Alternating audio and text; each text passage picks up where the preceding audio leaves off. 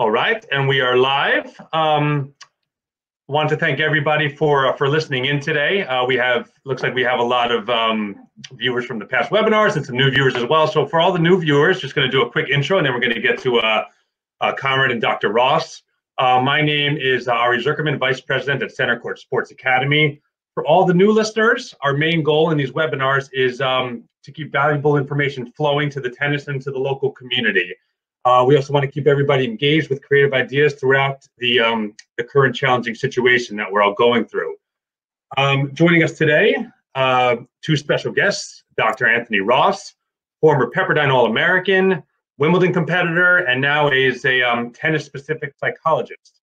Over the past 15 years, Dr. Ross has consulted to players of all standards and ages, including World Junior #1s, National High School and NCAA champions, coaches, ATP, WTA Tour title champs, players who have competed against Roger, Rafa, Serena, Novak.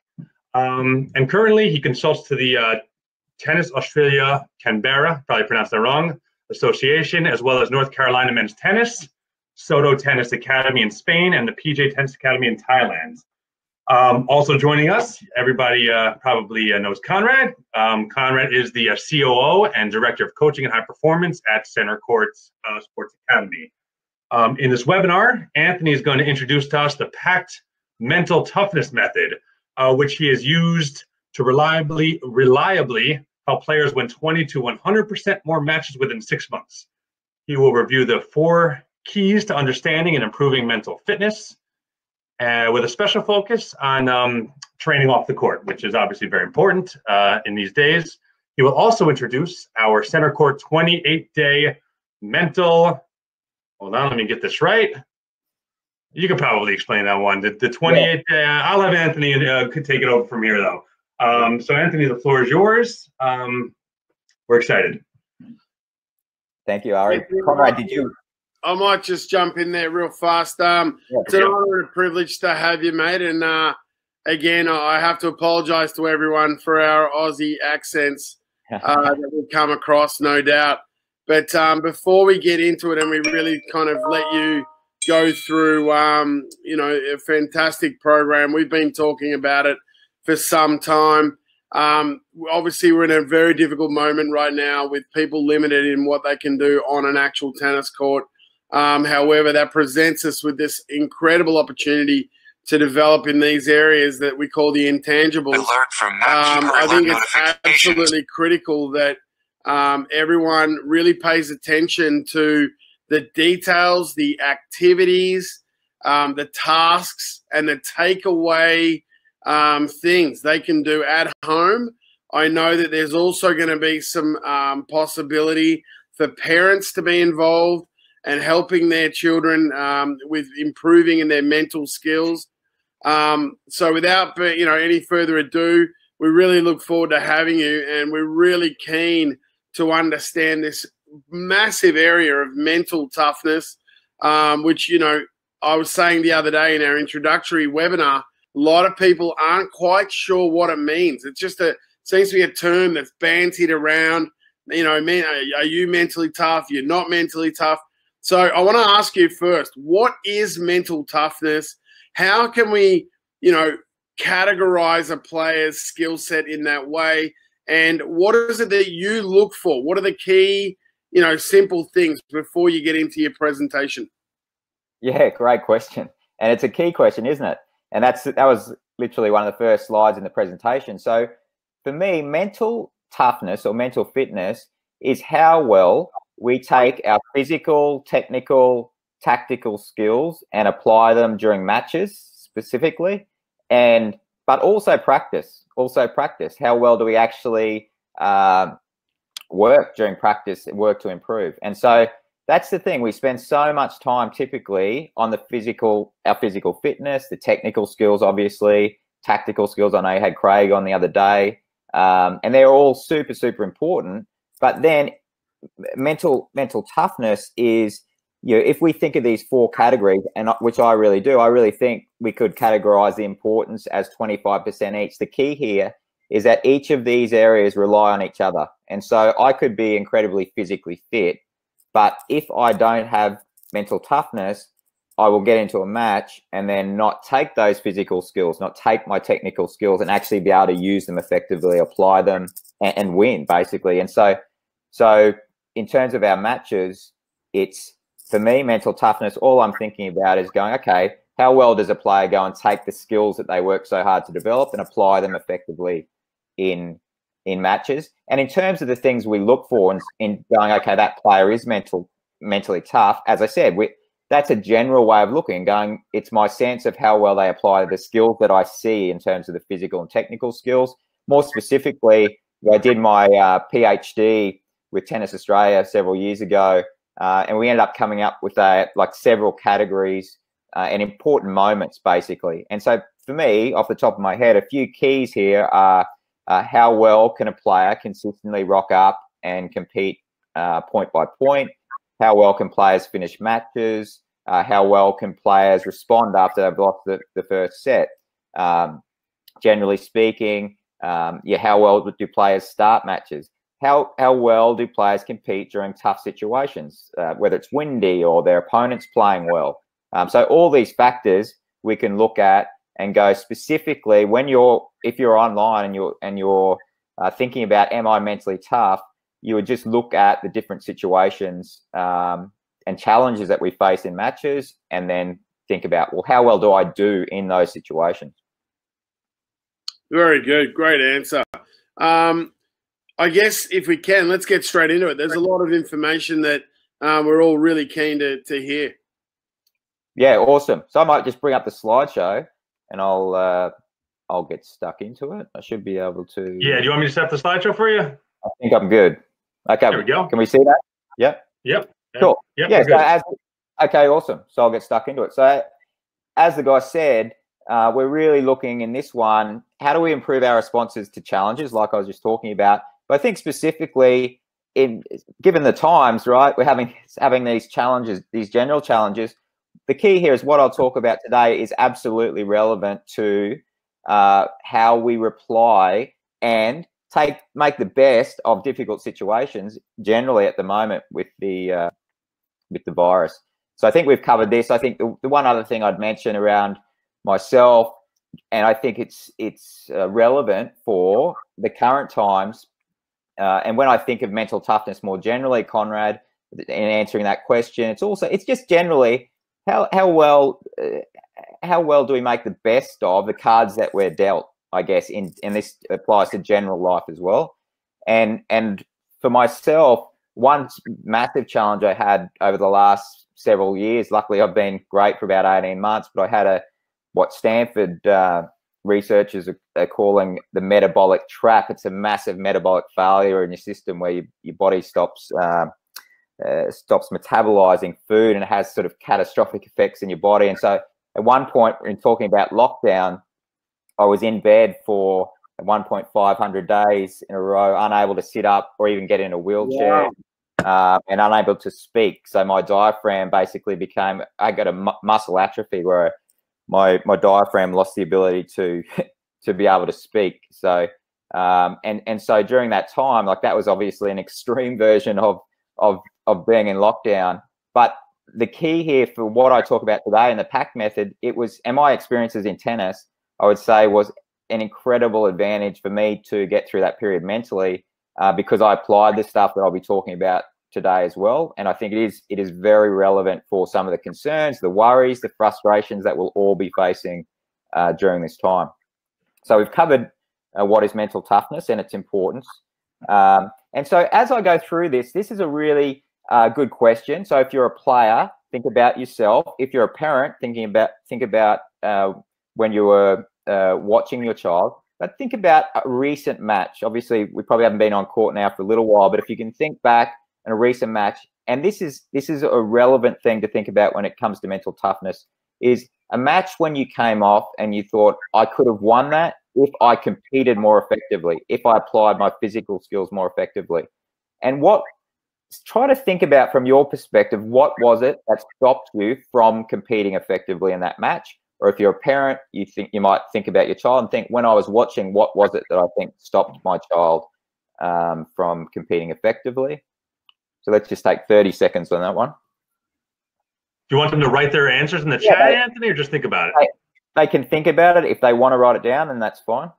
We won't be going into the back and forth at the moment. It's more a question I want you to reflect on as we go through the elements of mental toughness.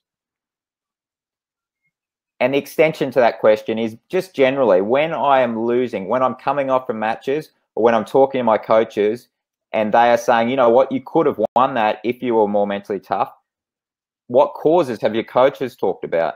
Or what have you thought, okay, this is the thing that stopped me? So 20 seconds, and then we'll get stuck into moving forward. Man, you're definitely engaging them. There's a ton of questions, so we'll save them to the end. But you're definitely inciting some interesting questions here. Okay, so to start, let's have a look at what Novak says about the importance of what he believes the importance of mental fitness training is to him. And svojih misli, emocija koje mogu da dovedu čovjeka do ludila. Mislim, to je, evo, u mom slučaju, naravno, kao tenisera, ja sam deo individualnog sporta i onda ja nemam alternativu kada sam u terenu, ne mogu da tražim zamenu. I onda ja verujem izuzetno u pripremu. Disciplina je deo pripreme. Disciplina je jedna, da kažemo, karakteristika koja je izuzetno važna za svakoga, pogotovo sportiste, ali priprema, da kažemo, kao jedna oblast obuhvata mnogo stvari i zato ja nekako uvek sam bio privržen holističkom, celovitom pristupu životu i mojoj karijeri. To je jako bitno zato što, pogotovo kao individualni sportista, ja ako hoću da se takmičim na najvišem nivou i da stremim ka najvišim ciljevima, ja ne mogu da dozvolim da uđem u neku kompromitovanu situaciju gde ne mogu da izađem iz nje brzo. Znači, meni se u svakom meču desi da ja imam padove, iako to možda nije vidljivo za nekoga ko gleda. Svaki meč se desi, pred svaki meč da imam tremu. Naučiš kako da se nosiš sa tim i naučiš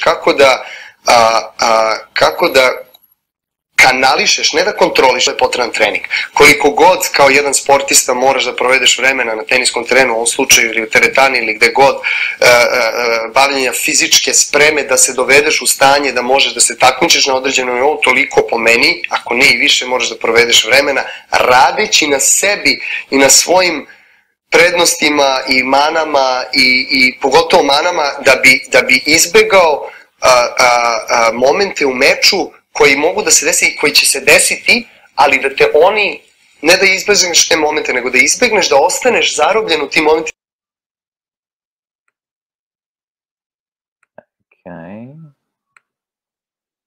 Okay, we'll bring the slideshow back up. And so that is super important. I'm sure Craig talked about Novak and working with Novak quite a bit the other day. And it's very important, I think, to think about from Novak. He's a guy to listen to because he now, I would say, is one of the best mental competitors of all time, the mentally fittest players of all time. But he didn't start that way. When he was a younger player, he had all sorts of difficulties, which I'll mention as we go throughout the presentation. But when he's talking about it's as important as physical training, it's something to be taken very, very seriously because he's worked very hard to improve his skills in this area. Okay, and so the way to get the hang of what components go into being mentally fit, this is very important. And when I ask that question of what stops you being mentally fit, at the end of the day, if I was to talk to you individually, there really are 4 key areas that we want to look at. And the way I love to help us get the hang of this is through an analogy or a story about a bus driver. It's a little weird to start with, but it's a very, very good way for us to get the hang of all these 4 components that can help us understand when we are not competing as well as we want, what actually is going on. And so the idea here is if we think about what does a bus driver need to do to drive their bus well and be successful in what they do. And so the first thing here is that the bus driver obviously needs to know where he or she is driving. And the second component here is why is it important for them to drive a certain way and what's important to them about doing their job. The more they're connected with the importance of what they're doing, and where they need to go, the better they'll do. And so that's the first part. I call this purpose.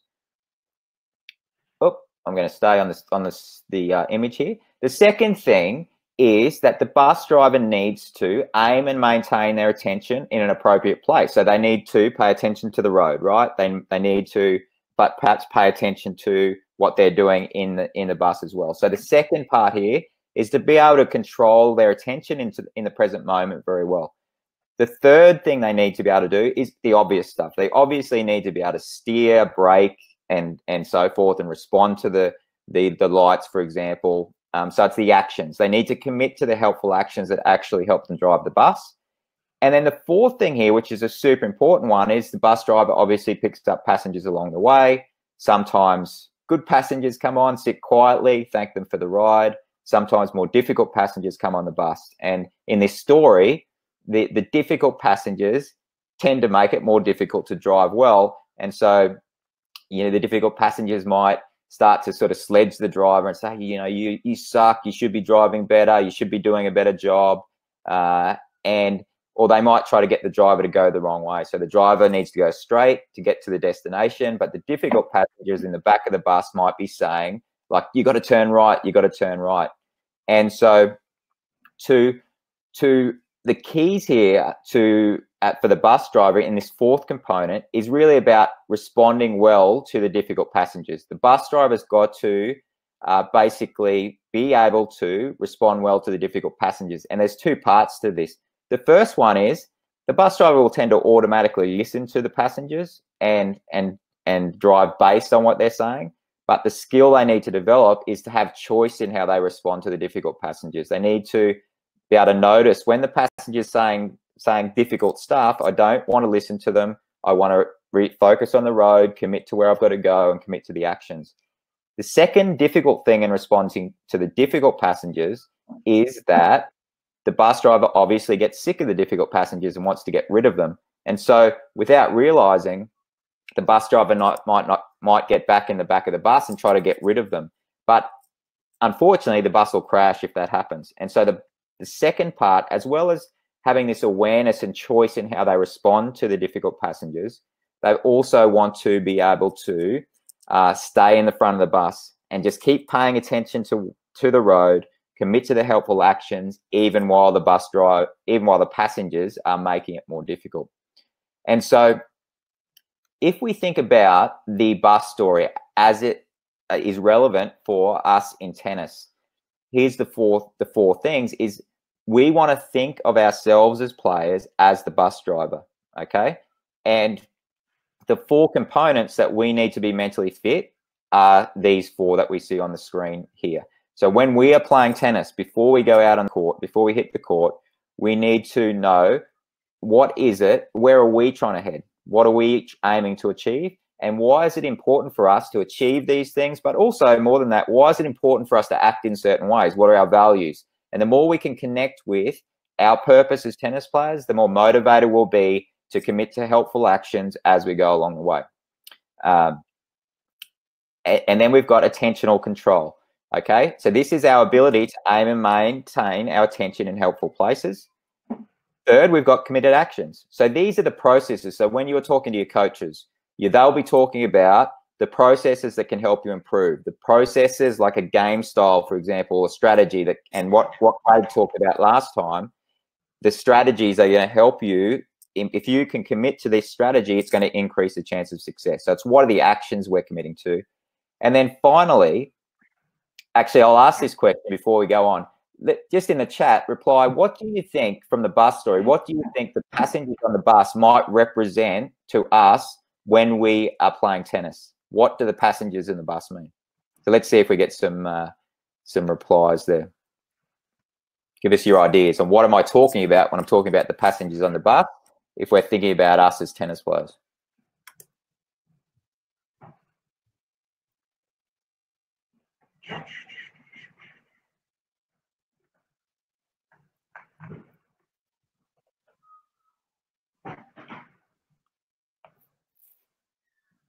Any ideas?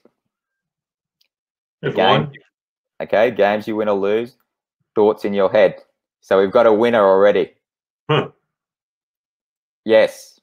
Crowds. Okay, so commonly players answer this question by saying it might be the external stuff, like the distractions and so forth, or the opponents and stuff.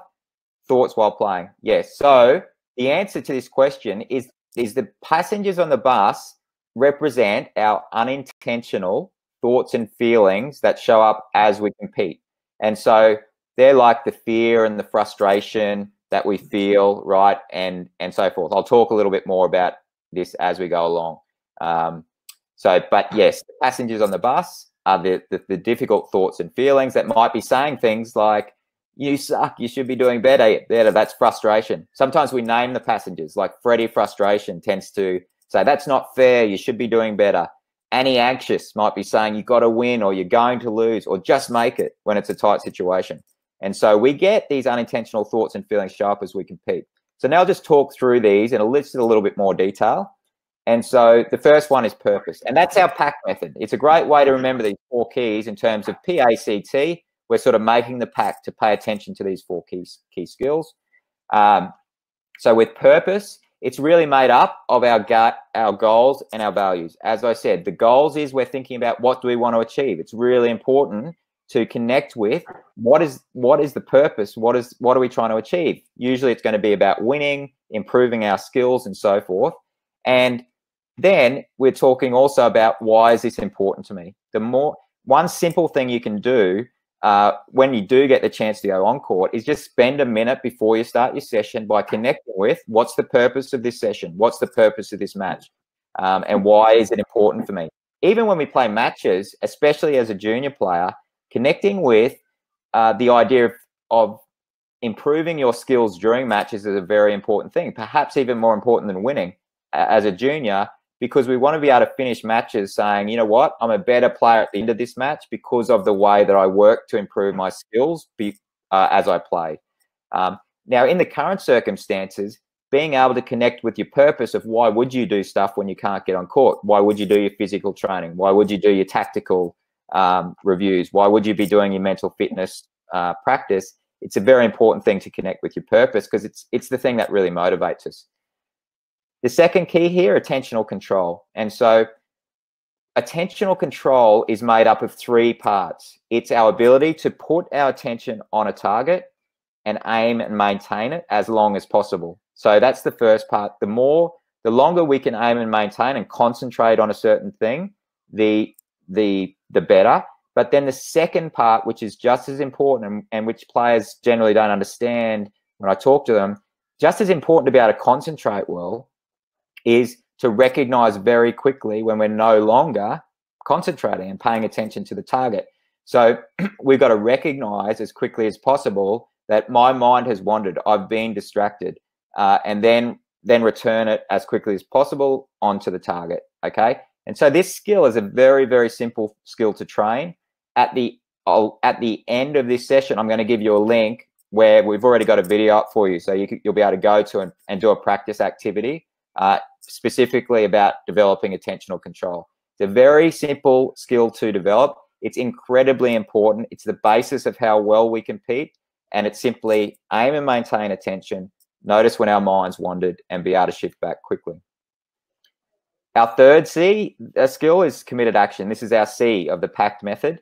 And so with our committed actions, as I introduced, it's processes that we want to commit to during points. And so the idea here is that before we play a point in every match, even before we do a rally in practice, we want to make sure we are clear on the process that we are going to commit to that increases the chance of getting what we want out of that point. So it might be winning in a match, right? It could also be to improve our skills. In your practice sessions, the more you can go, okay, just this point I'm going to commit to, the better. And we want to be regularly checking in.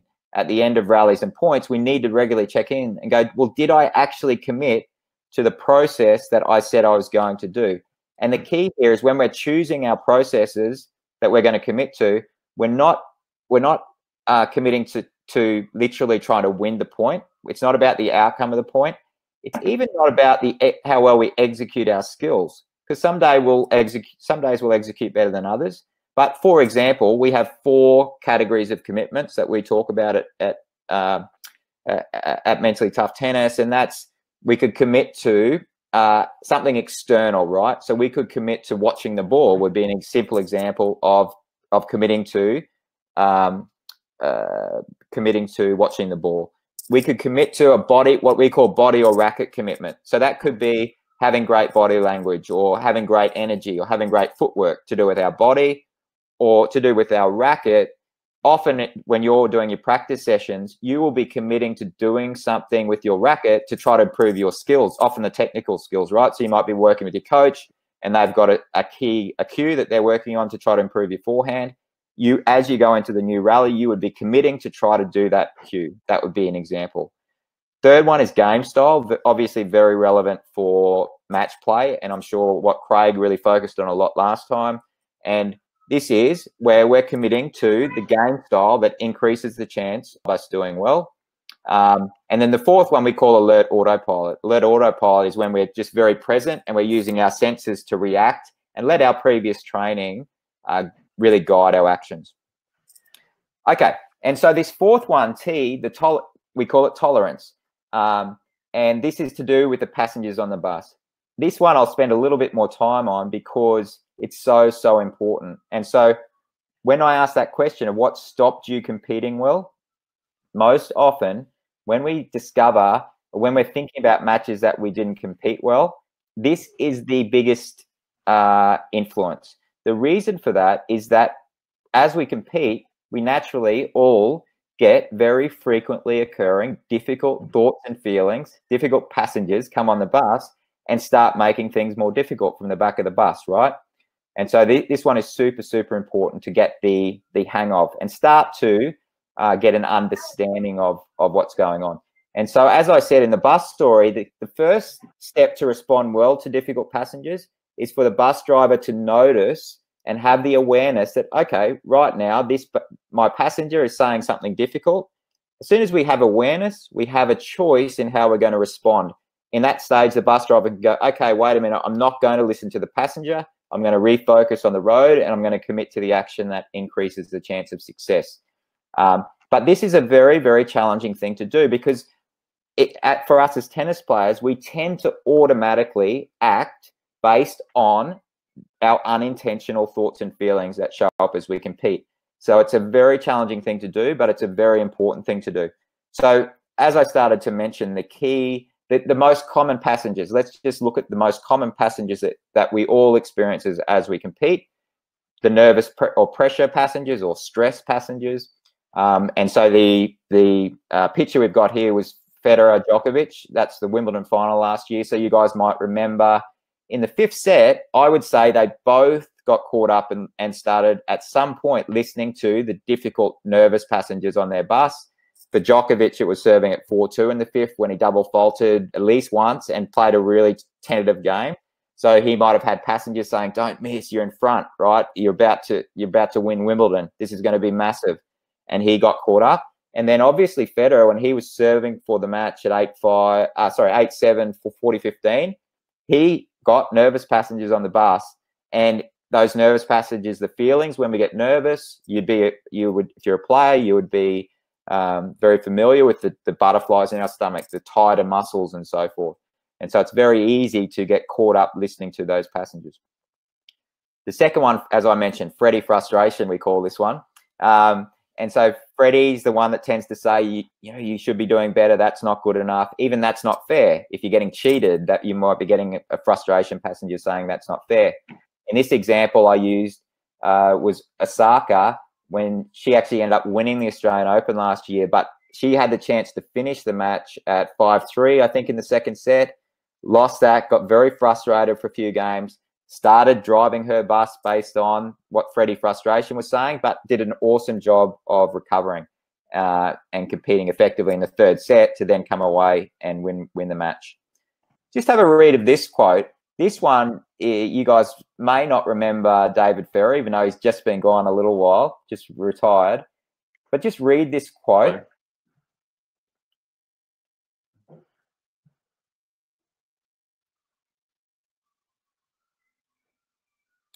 And so David Ferrer, for those of you who don't remember him, was probably Yeah, Conrad, what do you reckon? One of the best competitors in the last 20 years? Probably the best competitor not to win a slam in the last decade. Yes, I'd agree with that. He was just such an awesome competitor. If it wasn't for these all-time greats, he would have won Grand Slams. Yeah. And this is the great example here, is that even he got caught up in this example against Nadal at the French Open. It was listening to his helpless passengers. I sometimes call it Helen helplessness, tends to say things like, there's nothing you can do. It's too hard. There's nothing you can do to solve this problem. And when we get caught up listening to Helen helplessness, we tend to lose our energy and our will to keep competing as hard. This final example here, low confidence, self-belief passengers, I'm sure we've all experienced these to a degree. And the example here I use is that for quite a while throughout their careers, Nadal tended to beat Federer. And so when Federer went to play Nadal, he would have had low confidence. He would not have had much self-belief, right?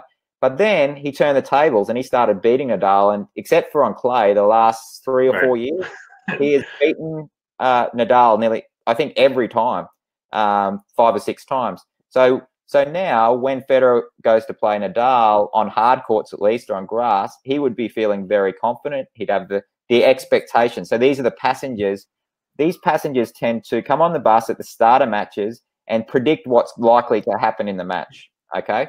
Dr. Ross, when you can I ask you a quick question? Yeah. Everyone watching today is marveled by Nick Kyrgios. Okay, the guy we all know his extreme is out of this world, and his other extreme is also doesn't belong in this world. So, he obviously plays a lot and gives up. He tanks, he throws, he does all those things that are completely, we do not want to see them as tennis coaches.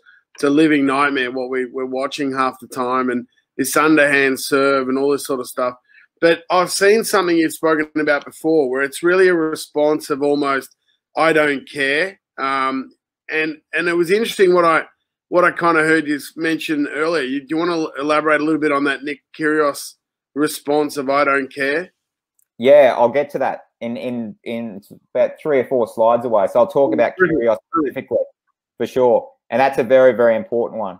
So, and we're about to move on to that idea now. So, and to finish on this, the key message here for me is when we're talking about these difficult passengers that come on our buses, so the unintentional thoughts and feelings that are showing up as we compete, one of the keys here to competing effectively is actually recognizing, and the reason I use these all-time great players is that everyone gets them. That's just that we all know that it's normal to experience these difficult unintentional thoughts and feelings. And to a degree, they are determined, what we feel and think is determined based on the situation we're in. So this Federer Nadal example, it's a situation we're in, but also our history within similar situations. So if I've lost to someone 5 times in a row, I probably am going to get a difficult passenger saying, you're probably going to lose this time, all right? And so when we're talking about the key to responding well, we're not necessarily talking about, okay, I've got to try to control or stop having these difficult thoughts and feelings. Like in the bus story, one of the key skills is actually being able to just simply respond better to them. We want to develop choice and being able to notice, okay, there is the difficult thought, but now I'm going to shift my attention onto the helpful thing that increases the chance of success and commit to an action that helps. And the key here with this self-awareness move is that we don't necessarily need to get rid of the difficult thoughts and feelings to be able to commit to the action that we want. And this is the key skills that we want to develop. And now I'm going to move on to what Conrad was talking about, as well as having our self-awareness of noticing, okay, right now I've got a difficult thought, right now I've got a difficult feeling. The second part of this is that it's obviously we don't like having these difficult thoughts and feelings, right? We'd rather not have them. And so often what happens with players who aren't mentally tough is they develop habits where they start to automatically, without realizing, make all their efforts about getting rid of the difficult passengers. Often the nerves and the fear of losing that we talk about. Now, this is a bit more of a challenging topic to wrap our heads around, but it's an important one we start to think about at least and develop more understanding over time. And so with tolerance, the idea here is rather than trying to control these emotions, so rather than getting in the back of the bus and trying to get rid of the difficult passengers, we actually want to develop what I would call our emotional fitness. It's like physical fitness training in a way, where we want to actually get fitter at being able to have these difficult thoughts and feelings on the bus, but still be able to, as the bus driver, remain in our seat, keep our attention on the road, keep committing to the helpful actions, even while we've got them on the bus. So we might call this acceptance as well. So we don't have the Hanescu example, but these are the different examples that I'd like you to think about that may relate to you in some way, because for most of us, we do all of this stuff at some point. So Andy Murray, when he once again hopefully comes back and starts playing awesome singles again, but one habit he had when he wasn't playing his best and under a lot of pressure, when he was feeling a lot of pressure, was to yell at his coaching team.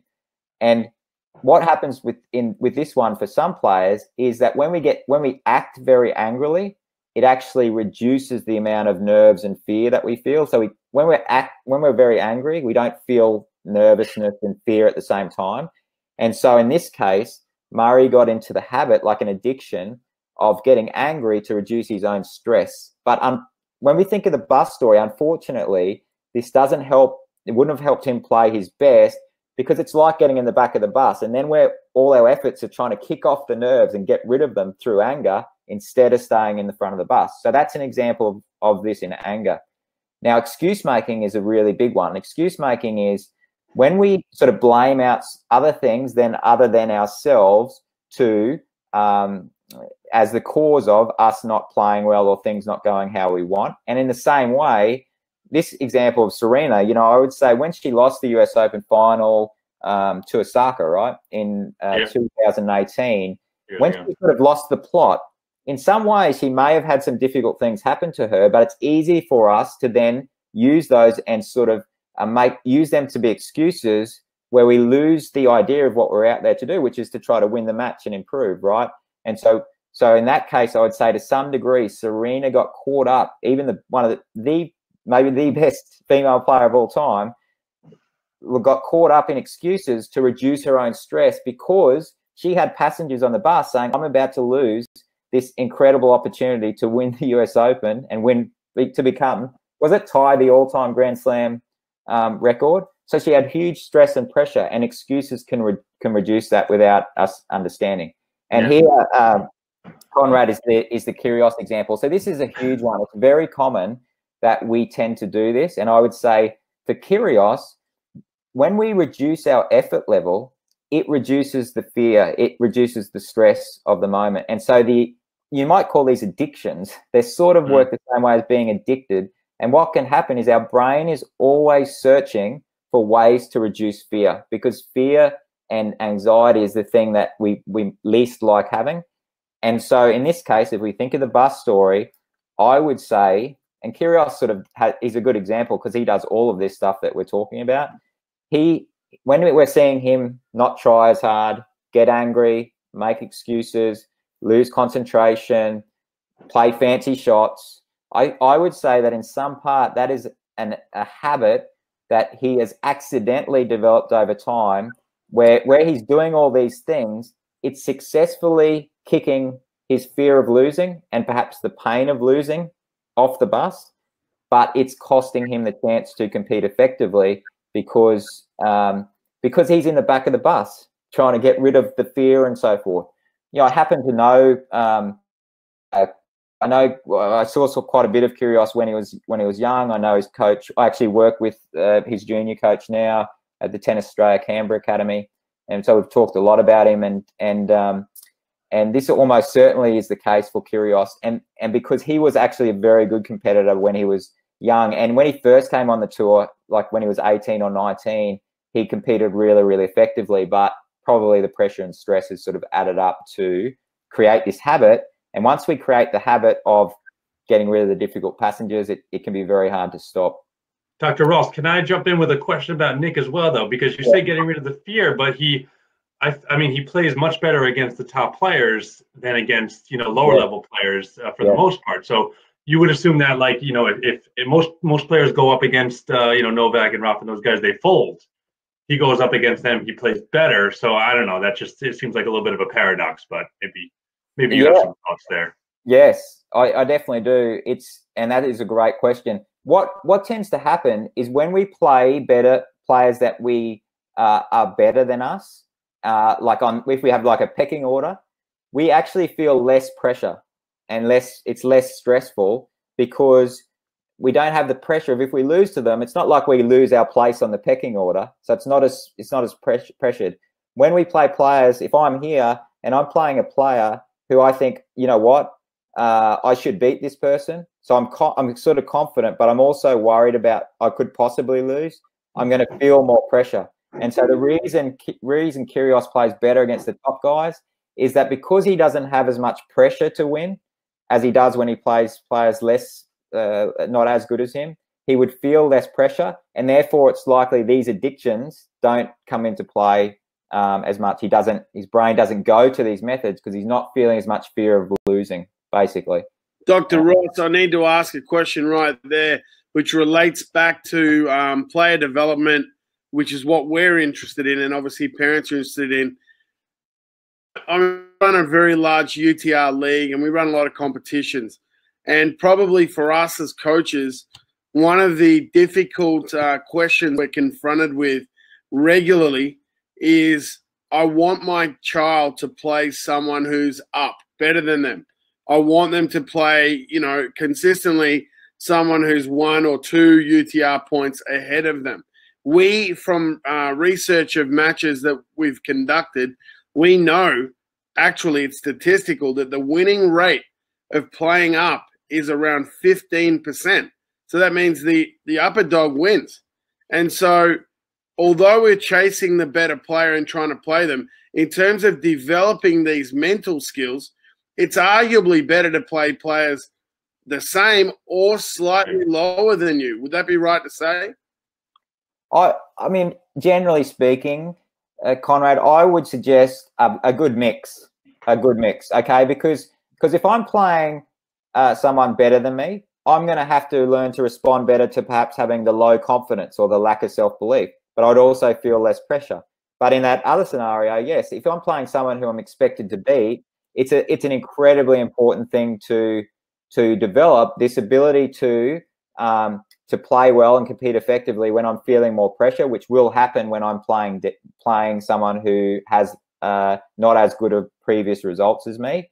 And it's a natural thing because we don't like feeling the pressure and the stress and the fear of a scenario where in the case of parents, that my child's playing someone who they could lose to and they lose their place in the pecking order. We've got this sort of brain that doesn't like that. Then the natural inclination is in this scenario is without realizing, we can try to avoid those situations, right? But it's an absolute necessity. I would say, obviously I'm a sports psych, but I was a coach originally. I only got into this field because I found that it was to me the most important thing of all in terms of development.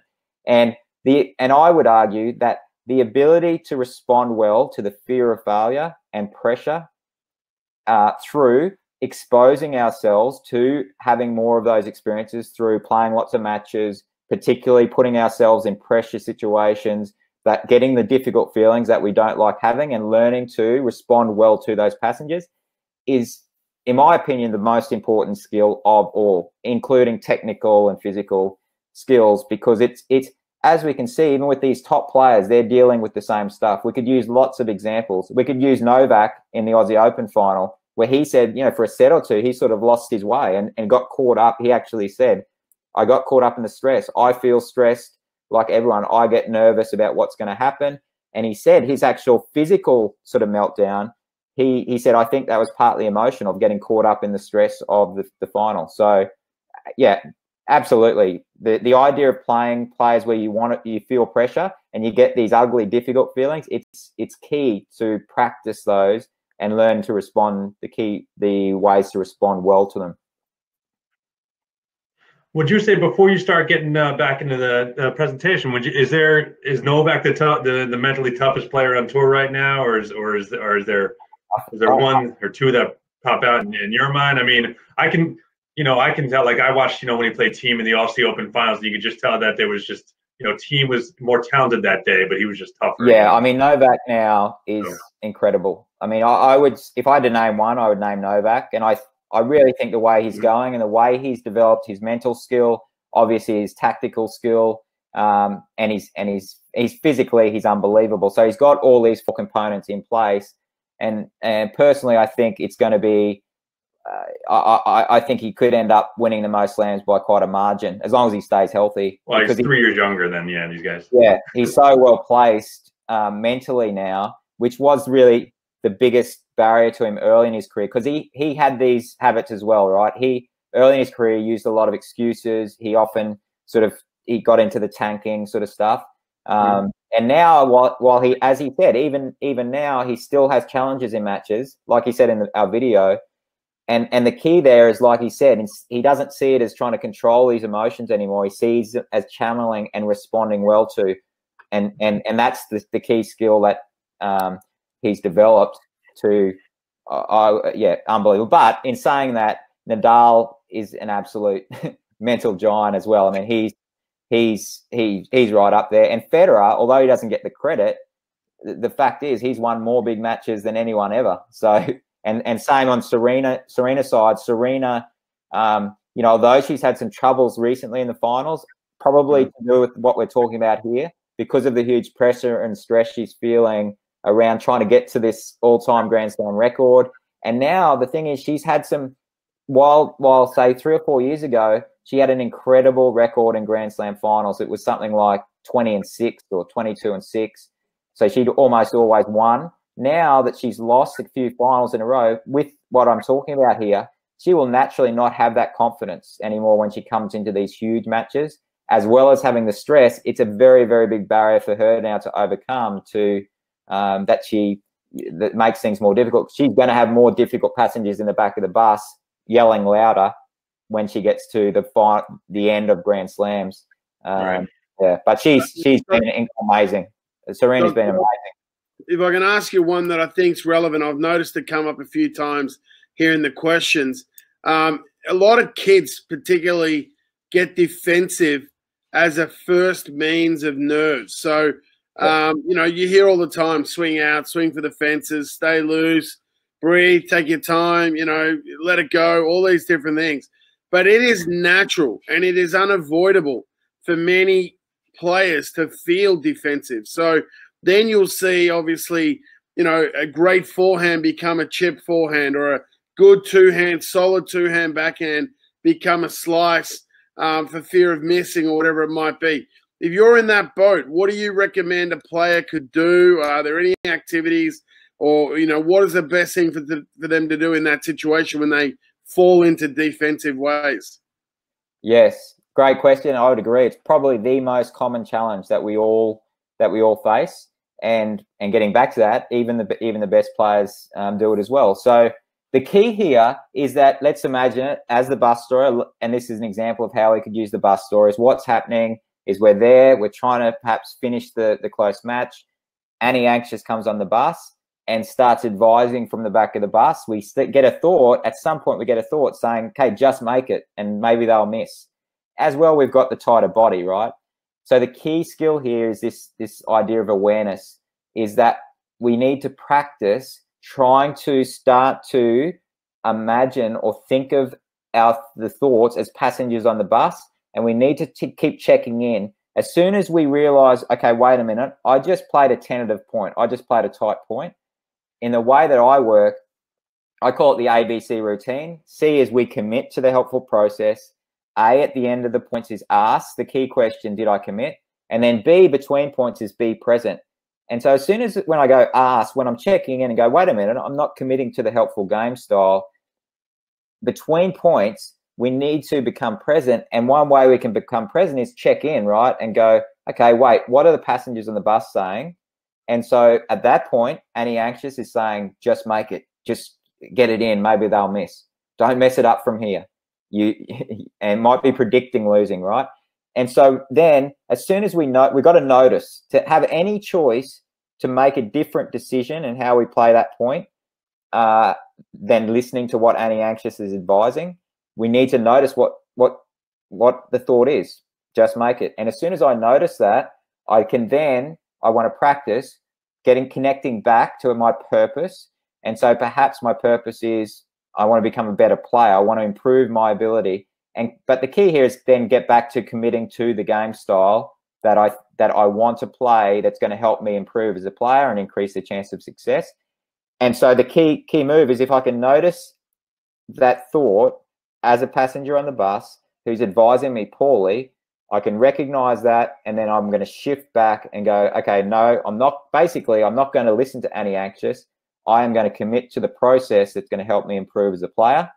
That's the key move. Without that, we'll automatically listen to anti-anxious.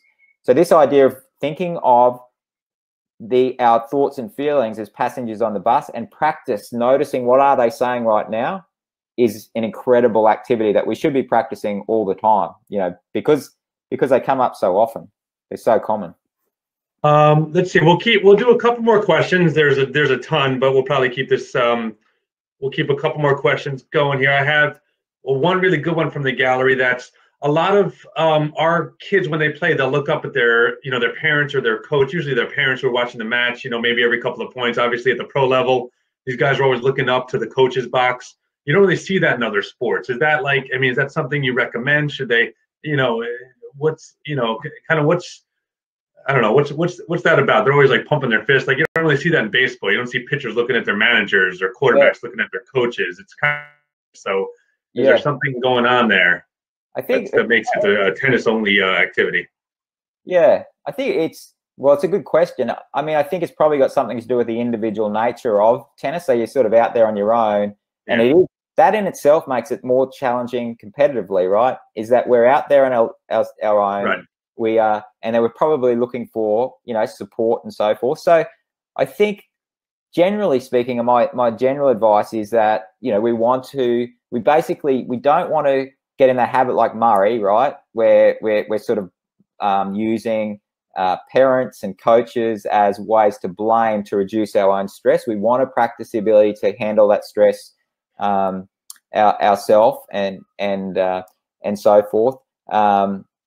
But looking to, in the same way, looking to our box as professional players, or looking to our parents and whatnot. I don't think it's a bad thing to go and look for some support during the time.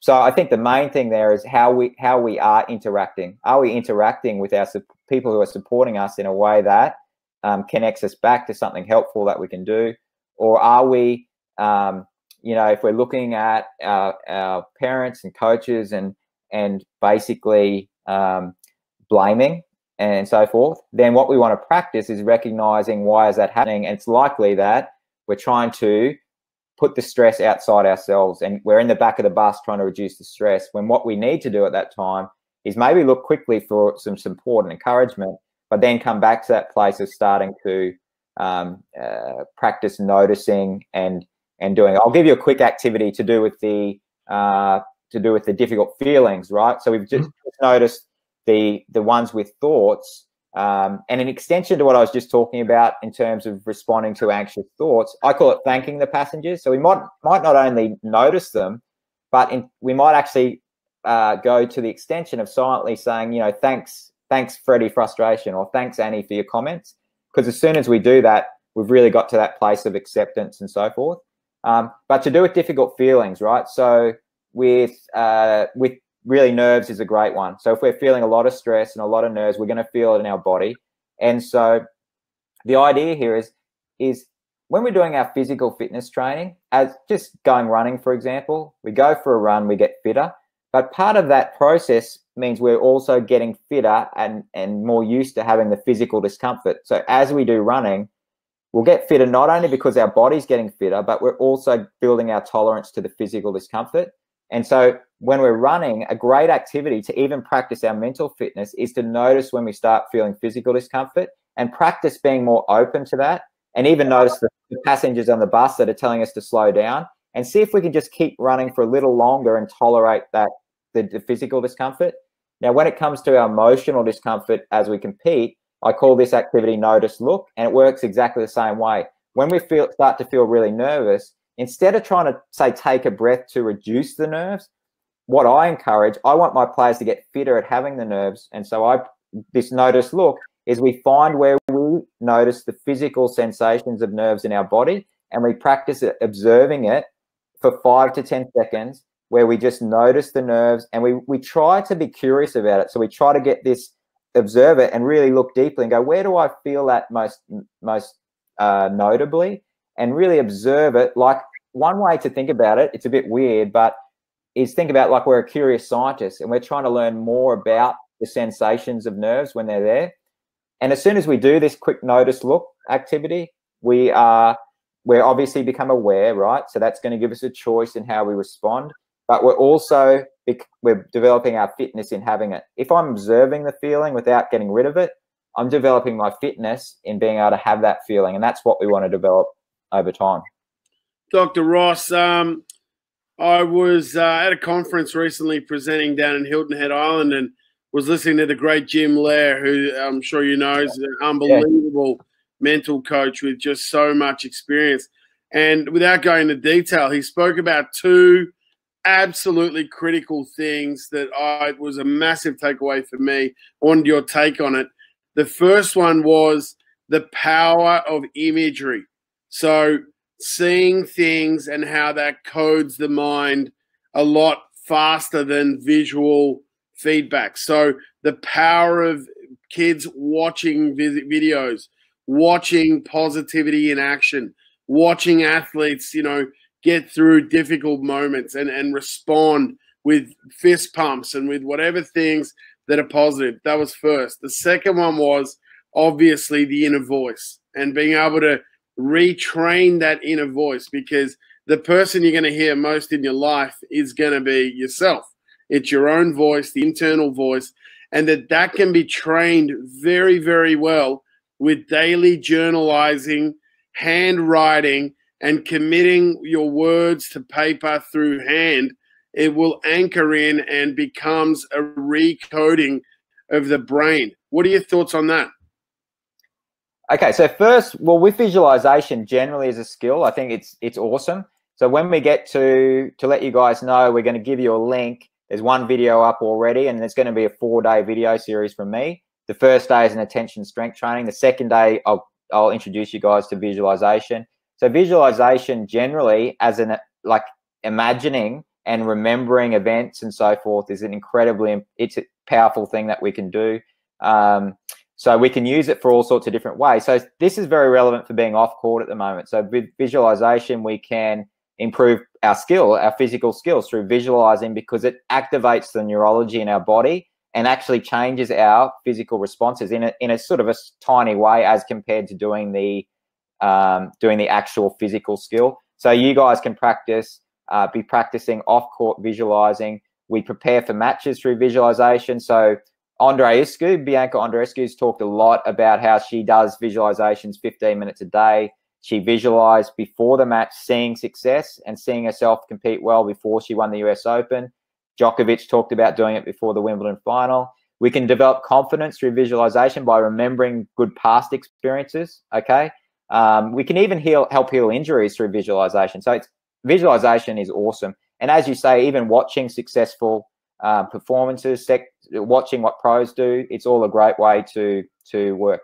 The second one, what I would stress with the idea that we can over time retrain or shift and shape our natural internal thoughts and feelings is what I was talking about today. To me, is the first core step that we often miss, and that is a recognition that first of all, we still, no matter how much we do that, no matter how well we train our brain, it's a key core foundation that we are still going to have lots of difficult thoughts as we compete. And as I tried to point out, that's a key foundation that I think generally in sports psychology, we haven't done a good job of helping people recognize, normalizing that even if I am the most positive, well-trained mind, I am still going to feel lots of nerves, lots of stress, lots of frustration. I'm going to have lots of difficult thoughts. But so that's the first point. Then what Dr. Lowe was talking about is, yes, absolutely. Over time, if by practice, training, even visualization, but all sorts of things, journaling is a great idea, focusing on the positives and so forth, we can influence the type of passengers that come on our bus as we compete, right? Which is great. The thing I would say for parents who are watching is the biggest influence on what sort of what Dr. Ler is talking about, how players come to automatically perceive and experience competition. The biggest influence is parent communications. So I did my PhD with Tennis Australia with parents. So we did 3 years. I interviewed Grand Slam winners, coaches, parents of players who had won slams, who had given up early, who were terrible competitors. I spoke to I was lucky enough to speak to a father, and he was a week from passing away, and he is terminally ill, and he thought this was so important that he talked to me during my PhD about the mistakes he thought he made. And so ultimately, I did my PhD. We did an 8-week parent program, and without ever meeting the kids, I never talked to the kids, but simply working with parents, we were able to show that players' competitive responses changed in a good way. They competed more effectively purely through helping parents improve their communications, and how that works is what you're talking about. Through parent communications, that has a very, very powerful shaping in how players come to automatically think and see stuff. So, and we got to remember this as coaches as well, right? That as parents and coaches, we have a huge influence on the way that we come to players come to automatically think and feel out there on the court. That's amazing. Look, Doctor, I think we want to try to probably wrap it up fairly soon. I know you're a busy man, but before we do, we're really excited at Centercourt to offer a special mental development program over the next 28 days. You've been good enough to put something together for us, for our players and I guess parents, to go through the journey with the players. Do you want to elaborate with us how that's going to work? Okay, so what I've done, I've just put up a link in the chat, so hopefully you guys can see that. Can we see that? Yep. Yeah, okay, so this is, for you guys watching, this is the free vid page. There's already one up there. So I introduced first attention strength training. They're 5 to 6 minutes. They're going to happen over 4 days. So there's one there already. I'll be putting out the visualization one next. Then we're going to do the emotional fitness activity, and then we're going to talk about committed actions. So this is your Centercourt free video series link. So you can go in there each day, just check this link and you'll see that. So that's there. Then I'm thinking, Conrad, we might, about Friday, right? To let you guys know, on next Monday, we're going to start the Centercourt 28-day mental fitness challenge. And so what this is going to be based on, it's designed to be done off court. It's actually based on the very program I did with North Carolina men's tennis this year. We at the time we called it 20 minutes for 20 days challenge. And so North Carolina team this year, I think they increased their singles win percentage by 25%, and they were a very, very big chance to win the NCAA title when things stopped. So they'd won 90% of their matches. So they did this program. I've extended it slightly. So it'll be about, on average, it'll be 15 minutes over 28 days.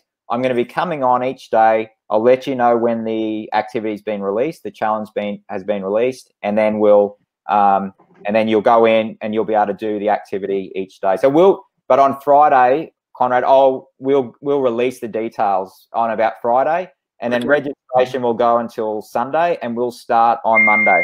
Okay. But for now, if you guys go in, you'll have the free video link to give you guys the idea of some activities you can start doing off court already.